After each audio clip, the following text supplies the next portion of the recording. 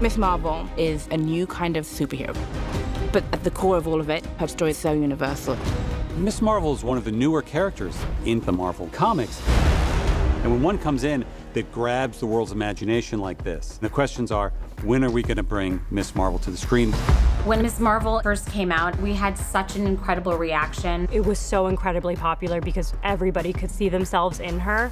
I never saw a young teenager of color, specifically a Pakistani, in a comic book. Are you kidding? You promised you'd be cool. I am cool. The casting process was vast. When we discovered Iman, we knew that she was Kamala Khan. It was a unanimous decision. Yeah, I can't comprehend this right now. And then, of course, we've got a really incredible team of directors: Bilal Fallah, Adel Al-Arabi, Mira Menon, and Sharmeen Obaid-Chinoy. And all of them are taking the material and elevating it.